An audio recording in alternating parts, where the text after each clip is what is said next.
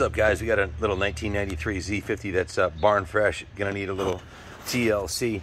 I'm not sure exactly why it was parked, but you can see it does need a restoration. Gonna need a set of tires, and the shifter's missing, and the rotor cover's missing.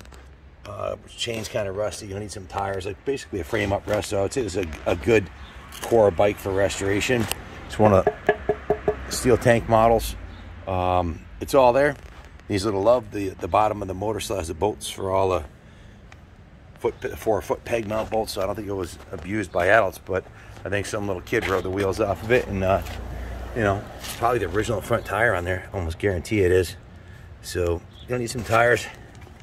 It's missing the rear brake pedal on this side and the brake arm, but the front brake's intact. You see the original front tire on there too. This fork tube's a little bit bent. Engine cases are looking good on this side over here. The bike kicks over and seems to have compression, but we've got a major backlog on restos right now. I'm sure one of you guys has got the time. You might even have some of the parts kicking around. Put a seat cover on it, nice paint job, some new plastics, a little polish, a little paint. Get it running, and you got yourself a nice little Z. These are becoming highly collectible. If you have any questions about it, give us a call. 860-454-7024. We can ship anywhere in the United States for you.